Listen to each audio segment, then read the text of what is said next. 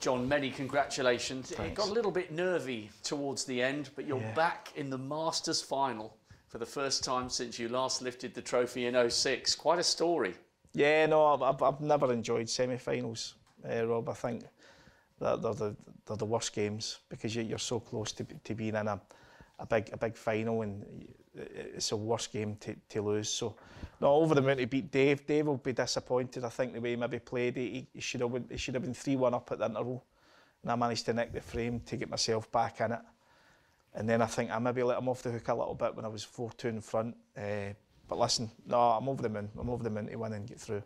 And was there any kind of a mental hangover at the beginning of the match tonight? Because you played at a level we haven't seen you reach to beat Ronnie for a couple of years. So quite hard to maintain that level of excellence again. Yeah, I think maybe last night my concentration was maybe a lot better. It was wandering a little bit during that match, just because I think you're so close to being in the Masters final. But no, I'm delighted. As I said, when it came back to 4 each, it could have went another way. So no, I'm delighted to come out winning.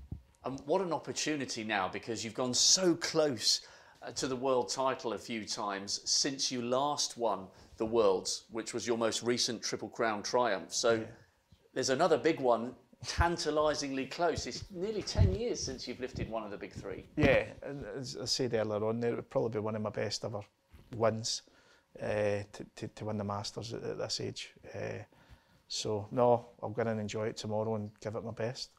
An interesting matchup for so many reasons. I think a few people have pointed out you'd been a pro 8 years before Yan Bingtao was even born. You'll be the favourite for that one, but he has beaten you in your last 2 matches. Yeah. He's a young man of immense talent and composure, isn't he? Yeah, absolutely. He's got a great all-round game. Him and Zhao Yulong, I think, have got the best all-round games coming through for China. But as I said, I think Yan believes he can win the event. I know he got to he won the Riga Masters last year. And then I think he also got to, was it the Players of the Grand Prix when he lost to Judd. So, as I said, he's served his apprenticeship and he's thinking he can win as well. I think I can win, so it should be a good match.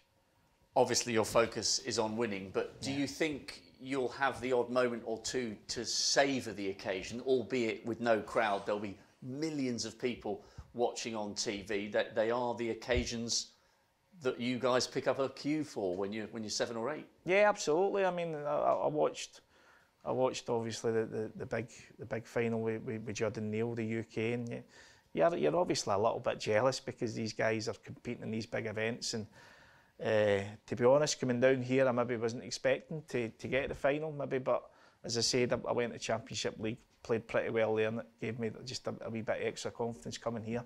So, no, I'll relish it tomorrow. I don't know how many more finals I've been like this. So cliche, but I'll certainly go out and enjoy it.